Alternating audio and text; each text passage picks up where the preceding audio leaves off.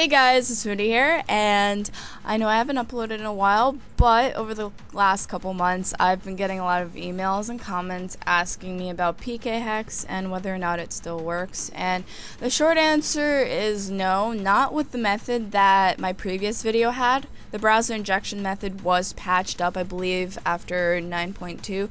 So if you've updated your 3DS since then the browser injection method does not work anymore.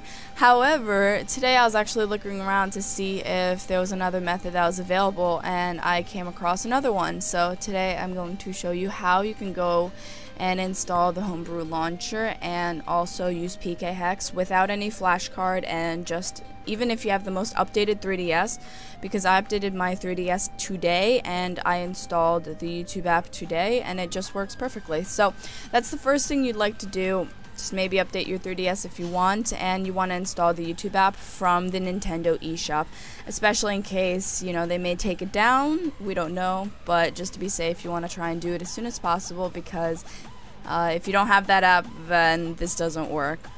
But I'm going to link the website in the description to where you can actually get the software for this. It's going to require you to use PC, but I think that this also will work with a Mac.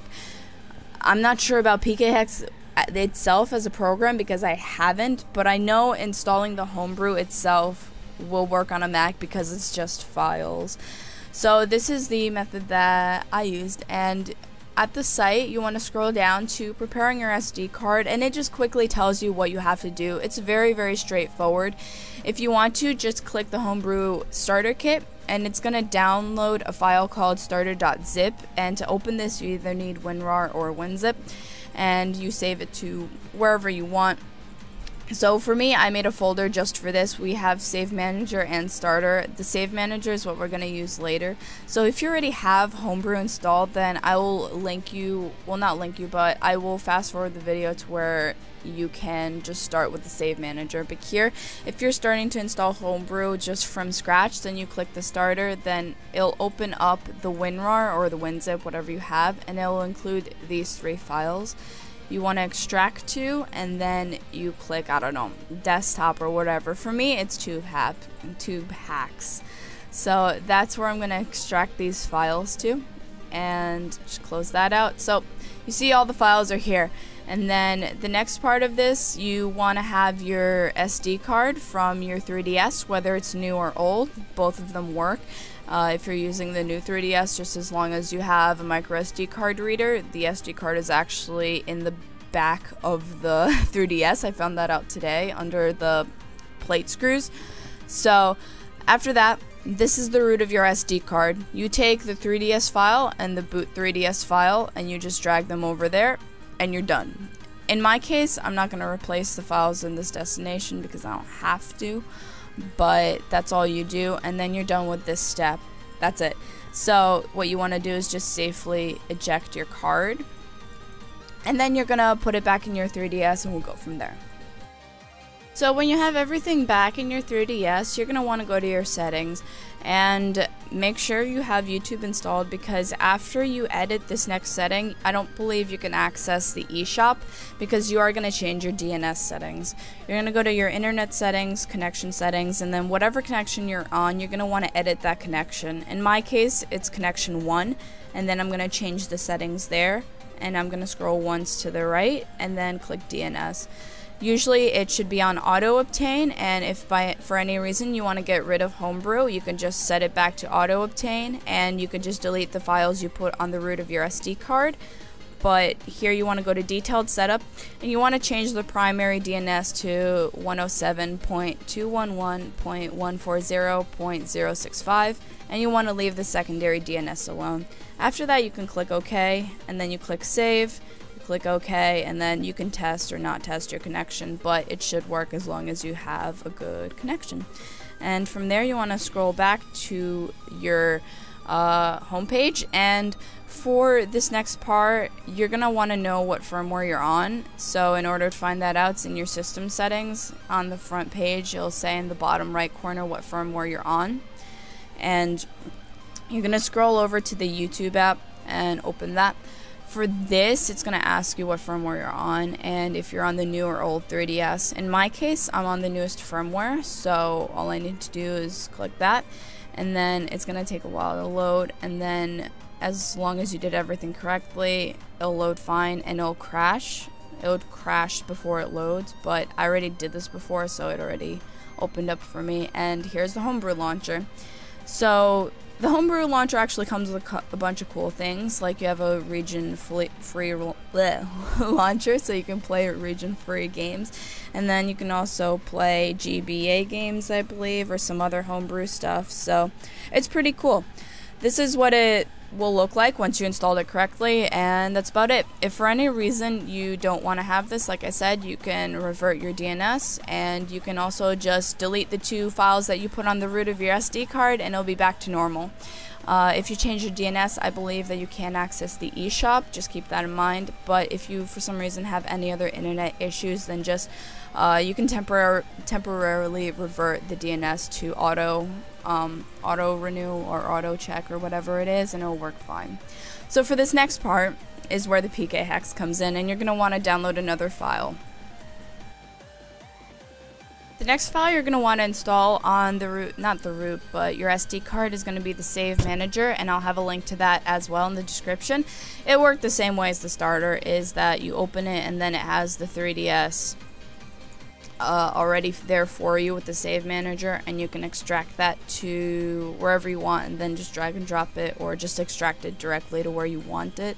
The reason I didn't put this together with the other one is in case it got too complicated for some people, but alternatively, you could have also already placed this on your SD card beforehand, but I just wanted to show the steps that I took to do it. So I'm going to extract this to my desktop in the TubeHax. So there we go, and that's fine. And then we have this Save Manager over here. So once you go back to your SD card, your 3DS SD card, you want to navigate to the 3DS folder, and then all you have to do is drag and drop Save Manager to that part of it. You can just do that, and I'm not going to replace it because I already have it installed, and that's literally it. This is the next easiest part. So now you're going to safely eject your SD card, and we're going to go back into 3DS, and I'll show you what to do next. So we're back in the Homebrew launcher, and now if you scroll all the way down, you'll have Save Manager as your last thing. So you want to click that. Now here you see system settings, but if you use your D-pad and you scroll left and right, it changes the app that you're on. So as long as you have your Omega Ruby in your 3DS, or even the downloaded one, then this should work. I haven't tried it with the downloaded one, but seeing as that it can pick up any app in the home screen, it should work as well. I'm going to be using my cartridge one, so you click that, and then you click A, and then it'll come up with a bunch of really weird screens. You might be freaked out, but it'll be okay. So here it's going to show backup save data and import save data. You're going to want to back up the save data, and then it backs it up for you, and then all you do is click exit. And then from here you can just click start and then go to the home menu again. So what this is going to do is just going to put the save on your SD card, which you can easily import into PKHex, and from there you can edit whatever Pokemon you want, and then you can just import it back in. So we're going to go do that next. So once your SD card is in, you should see that a new folder has popped up called Save Data Backup, and this is your save. So just to be sure and just be careful, you may want to back this file up. You can just click copy and paste it to your desktop or something, just in case you mess up or do something wrong, you have a copy of it. So I have a copy on my desktop right now, just in case.